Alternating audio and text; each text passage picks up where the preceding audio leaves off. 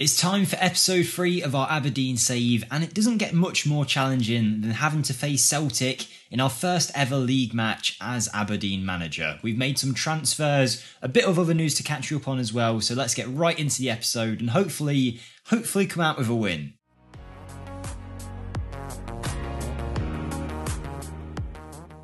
Hi everyone, Jake here, welcome back to the Aberdeen series. We've had episode 1 and 2 released now, and you guys have absolutely smashed the support on that, so I want to say a massive thank you to you all. And as mentioned today, we have not only got some transfers, there's not much transfers going on to be honest, but some transfer news alongside a match against Celtic away from home and then a home match against St Mirren, which is probably the more winnable one of the two. I say probably, it definitely is. And there's some other things to catch you up on too, but before we get into all of that, if you guys could keep up the excellent support, I would massively appreciate it. So smash the like button, drop a comment down below either about the series or just to help the algorithm.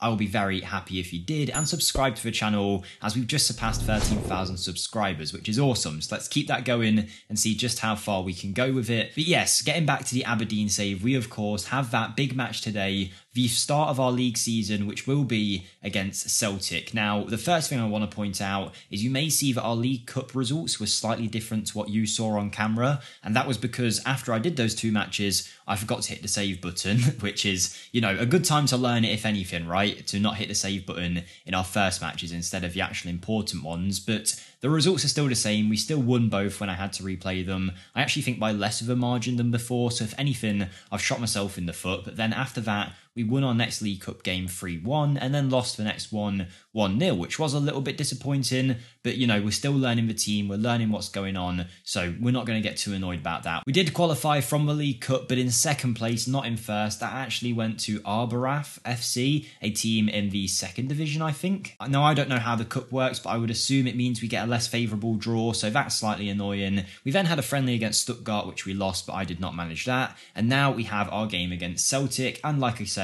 a few days later, we'll be playing St Mirren. Now, our transfer business is nowhere near done, and there will definitely be more to come, probably in the next episode, but we've still managed to do something this window. There's a few players coming in, but I managed to bring in what I think is a very good free signing for this level, and it's actually a new left back. He's a 29-year-old Brazilian by the name of Mansour, and he's currently considered to be one of the best players at the club. He's very consistent, and is supposedly a good player for the division, very well rounded in all of his attributes, and comes in as our best left back ahead of Phil Bardsley, Liam Scales, Hayden Coulson, amongst many others. But other than that, it's been a lot harder than I thought to sign players. Now, there's a lot that we're in talks to do, but at one point we almost had Ricardo Quaresma on a free. That Ricardo Quaresma, he decided he was going to go to Dundee, I think it was, which I thought was an odd decision, but we lost out on him. We then had a centre-back that I found for £50,000 from the Bulgarian divisions that looked great. The scouts came across him, said he was great, he did look good, but he's gone and joined someone else, so we didn't get him. And a few transfers have fell apart, but there's a lot still going on, and we actually have more in the budget than before. As you can see, we've got close to £1 million now in the transfer budget and £5,000 in the wages. That's not because we sold anyone, but actually there was a transfer clause that we could sell that granted us about £800,000, so I just took it. I figured £800,000 to us now could be massive. I haven't yet been able to spend it on what I want to spend it on, but if we put some of it in the wage budget, there's enough room there for still a couple of incomings. But first, I feel like we need to trim down the squad and also obviously not block the pathways of any of these very good young under-18 players that a lot of you have recommended I use, and I definitely will. I'm just going to wait for the right time to drop them in to the starting lineups, particularly these two at the top look very special. Our best 11 would supposedly look something like this: Root in goal, Bardsley, Stewart, Scales and Mansour at the back, with Ramadani, Clarkson and McCory. Vicente Basujan, who I've been told is actually just called Vinny by Aberdeen fans, so I'm going to call him that because it makes it a lot easier for me. Hayes and Miofsky, who has ended up getting injured, even though he got injured in the games that we played, and then I lost that save file. We played him again, and yes, he got injured once more, which was very annoying. So we'll have to find a replacement for him in this match, and it is now time to actually pick the team to play Celtic. Outside of that, there's not too much to update you on. I guess I could quickly show you the staff situation, which is slowly getting better. I've appointed people to go out and find the right staff for us, and it looks like it's getting better, but our coaches, we definitely need a few more there. I think this is the team that we're going to go for. It's Roos in goal, Bardsley, Stewart, Milne, who has to play today because Scales isn't allowed because he is a Celtic player on loan, Mansour making his debut at left back, Ramadani, Clarkson, McCrory, Roberts, Besujan or Vinny, and Christian Ramirez. We'll see what those guys can do as a team. I've got to say, considering this is coming so early on in the season, we might have to accept that we're going to get battered here. Obviously, I know Celtic and Rangers are much better than anyone else in the division. I just don't know what kind of margin that is, whether we're expected to get absolutely smashed here or not. I would presume, looking at their squad, the answer would be yes, because I would love to have some of those players. But we've got nothing to lose. We're definitely the underdogs. So let's see if we can cause an upset today. Obviously, playing at Celtic Stadium isn't ideal either, but I'm kind of using this as a throwaway match to learn a lot about the players in these big ties. And then when the time comes against St Mirren, that's where we'll really see just how far along we are. Obviously, I'll be very happy if we do win today. I'm just not expecting to get anything out of this. But Vinny had a lot of space to run into there. I feel like he could have just closed down in on goal and tapped that in. No one was marking him. Joe Hart was left alone in the net. But unfortunately, we didn't take that opportunity that was presented to us. And now, 18 minutes in, we get the second highlight. And this time, it looks to be Celtic's first attack of the season against us. It's a Barda to Moy, tries playing Turnbull. We managed to get it away.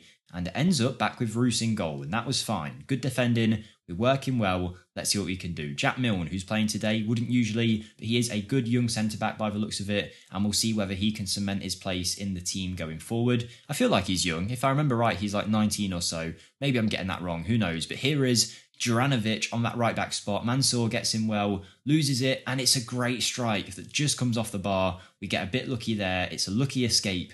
We do manage to survive 20 minutes in, or at least it looks like we will. I mean, I thought the highlight was going to end. It didn't. It ended up coming back to Abada, back to Jota, and I think Celtic are going to have a second attempt here. We might be a little bit shaken after that shot that hit the crossbar. It is Jota. It's a long shot. It's into the top right corner. Potential offside here. I assume there is VAR in this division. We'll see. He's going to VAR goal review. Please disallow it.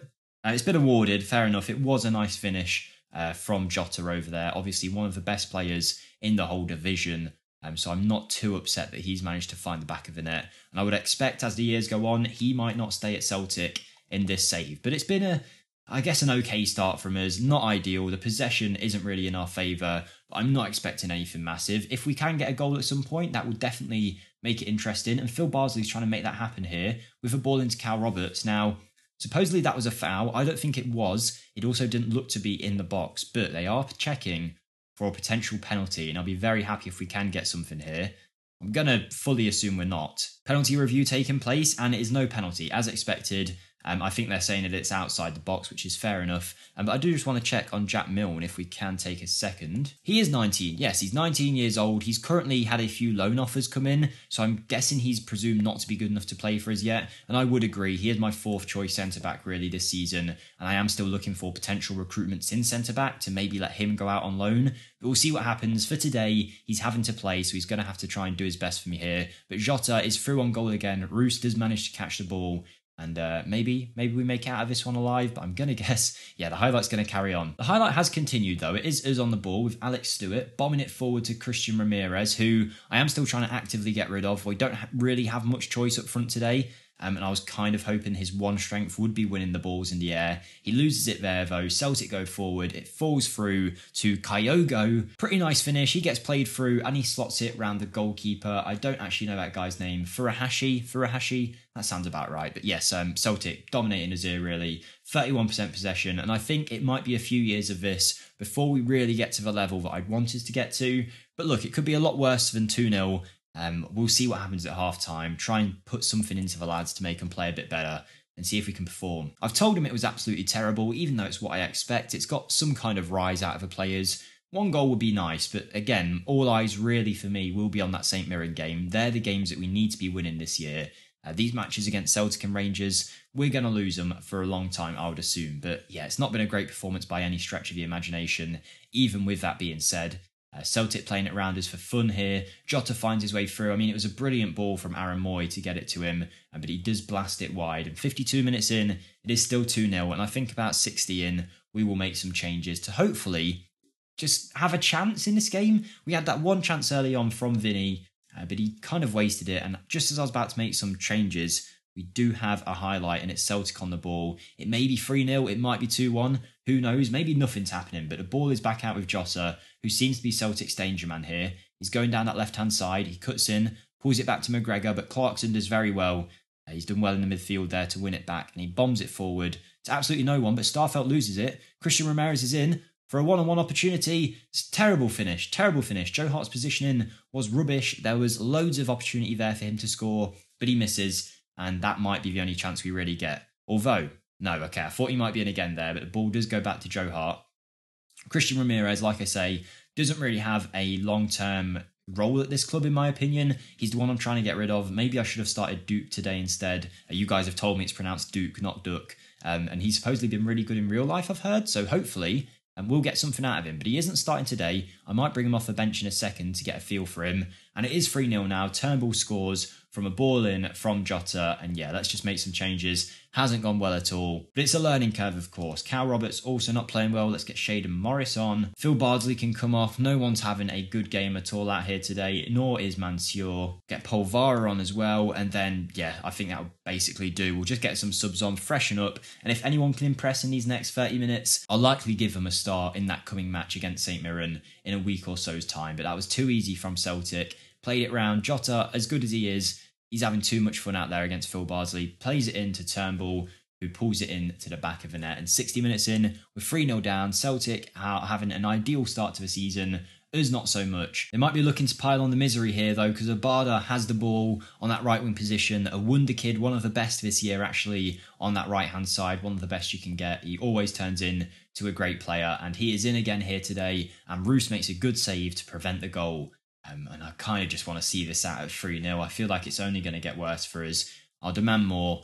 Hopefully the fans don't hate me too much for this first game. It's pretty much as hard of a test as you could get. So anyone in the comments, do bear that in mind. We are playing the hardest match we could have played as our first match. So it's all uphill from here, really. But here is Richardson, who finds Morris running forward. Number 7 for us. Pulls it back to Richardson. He plays a good ball in. Duke's kind of there, kind of not. Ends up falling to Polvara. Leighton Clarkson with the shot, and it's just wide. But he...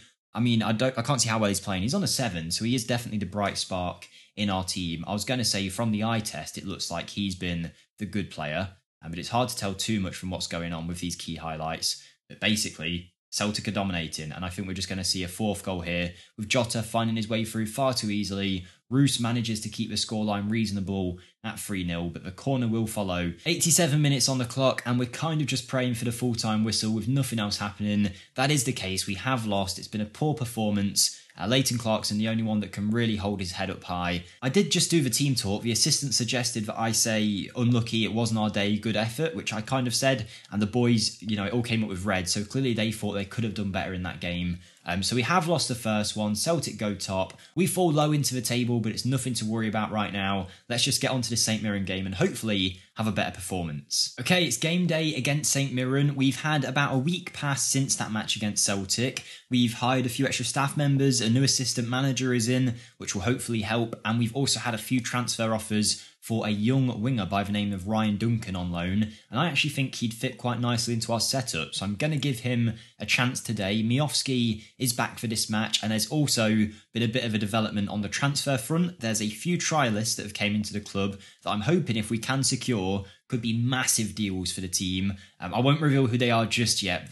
If I scroll down, you'd see them basically. But they are some very, very nice players. And if either one of them would join us, I think we'd be looking good. There's also a sign-in that's in the work permit stage that we're bringing in soon. So I think next episode is going to be the one where you get the full transfers. But I had to show this first match against Celtic. Liam Scales comes into the team now that he's eligible to play. And Jaden Richardson will take Phil Bardsley's place at right back. Bardsley didn't look good in the last match, and Jaden Richardson, even if he doesn't play well, is developing slowly and will hopefully become anywhere close to that 5-star potential that he has, I'd be very happy with that. But let's get into this game and see if we can cause some issue to St Mirren. This will be a much better game to judge where we're at compared to the one against Celtic, of course. We're not expected to compete with teams like Celtic, but teams like St Mirren, we definitely are. So hopefully in this game, we can play well. They're also playing a very similar formation to us. Obviously, their roles could be completely different, but they're also setting up with a 4-3-3 with a man at the base of the midfield. So we'll see how we can get on here. I'm hoping as well being at home will give us that slight advantage. And so far,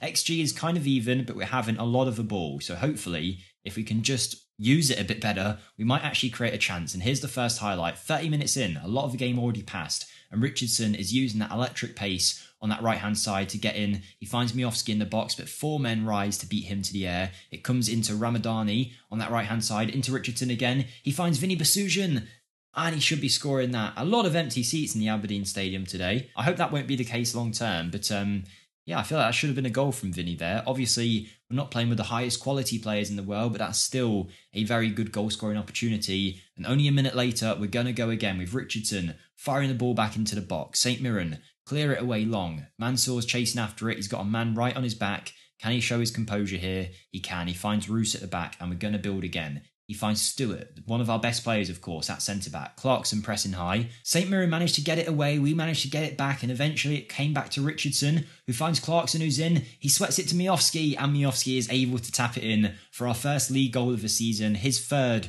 of the season so far, including those League Cup matches. It's a very well-worked goal. It's exactly what we're after. A great run through as well from Leighton Clarkson, and then he does really nice to pull it back here. I actually thought it might be offside for a second, but Miofsky holds his run well, and we take a 1-0 lead in the first winnable match, really, of the season. We go 1-0 up against St Mirren, and if we can pile on the goals here in the misery, that'll be a great start for us and really boost morale. But of course, the game is nowhere near over yet. St Mirren could easily score the way that we did, so we'll see what happens. 30 minutes in, Carson has the ball in net for St Mirren. He clears it, not too far though. Ryan Duncan picks it up. He plays it through to Miofsky, who's in again. He's on fire, but he doesn't score this time. Carson makes the save. We go close, and now we're going to try and go again from the corner. I haven't actually set up a corner set piece routine yet, so I need to figure that out. I need to get an idea of who the big people are in the squad, who is actually good in the air, and then work from there. But yeah, that will be something that will hopefully get us a lot of goals. Obviously, this is the highest tier of Scottish football, but the quality is lower than what you have in the Premier League, or you could argue even the Championship, some might say. But what I'm trying to say is in those lower leagues in England, set pieces are so effective, even Championship, and even the Premier League, of course. But the physicality side of getting in the air, winning balls and scoring from set pieces is a major part of this level of football when we don't have amazingly technical players. So I really do need to work on some kind of set piece routine to try and get some goals. But so far, we've got to be happy with that first half. Dominating possession, dominating XG, not really letting St Mirren have too much joy in this match. And 60 minutes in, things are looking good, and I think it's time to make some changes. But it's been a great performance here from the young Ryan Duncan, and that is promising going forward. But Basujan maybe not doing as well, so we're going to see if we can move something around here. I think I might still keep him on, and just to protect Miofsky, I'm going to bring him off for Duke. I'm also going to bring on Hayden Coulson for Mansour, who's not having the best game and probably hasn't looked too good since signing, but he needs some time to settle in. And I'm going to bring on Jack Milne for Ramadani at the base of the midfield. I'm definitely butchering some of these names still, but we're getting there. I'm starting to get the pronunciations, starting to get a feel for life in Scottish football, but it's been a dominant performance so far. I really just hope we don't let the one goal or one chance that St Mirren have go in, and we might be doing that right now, but Basujan should have the opportunity to get this away. I'd love a second goal to secure the win, and Duke's trying to use his physical presence up there to win it. And I think we've ended up with the ball. We have. Duke is through, looks potentially offside, but he's taken it well, and he's finished brilliantly into that bottom corner. A great goal from Duke. Ross McCrory playing it over the top, and Duke did very well to finish. 2-0 up, that's exactly what we needed. A second goal, and Duke is showing why he should be our backup striker, not Christian Ramirez. He finishes, takes his chance. He's also quite versatile, Duke. I saw he could play on the inverted winger on that right-hand side position, so we'll keep an eye on that. But as a backup striker, he seems to fit perfectly, and who knows, maybe even he'll compete with Miofsky at top. Poor defending from St Mirren, but we do go 2-0 up, and hopefully now we'll see this out with a comfortable win. But I'd love a third, and we might be on for that right now. We've got the ball, it's to Clarkson, oh, it's cleared away. just as it looked like it might be a big opportunity for us. It wasn't necessarily blocked off the line, but that definitely was travelling and going in from Clarkson, who again is one of the best performances on the pitch. But player of the match is Jaden Richardson, who was very good on that right-hand side, and maybe Phil Bardsley wasn't the man we needed after all. Maybe we've just got to put our trust in the young right back this season. But that's what we want to see. A big win, 3 points. I don't know when I'll come back next, potentially sometime in October for these away matches against Rangers and then maybe at home to Hibs. I think that's a good little period of time for me to get used to the team, play some matches, give you guys stuff to fill yourself in on, and also hopefully make a fair few signings. So that'll be when you see me next. The Celtic game we learnt a lot from. We're clearly nowhere near their level yet, but that St Mirren match is a very good test to see where we're at. And if we also go to the Premiership, let's see where St Mirren are predicted to come. Pretty close to us, so the fact that we're winning that 2-0 is a great sign. Let's keep this up throughout the season. Don't forget to like the video if you did enjoy this one for me, guys. Subscribe for more, drop a comment, but most of all, have a great day, everybody, and I'll see you next time. Thank you, and goodbye.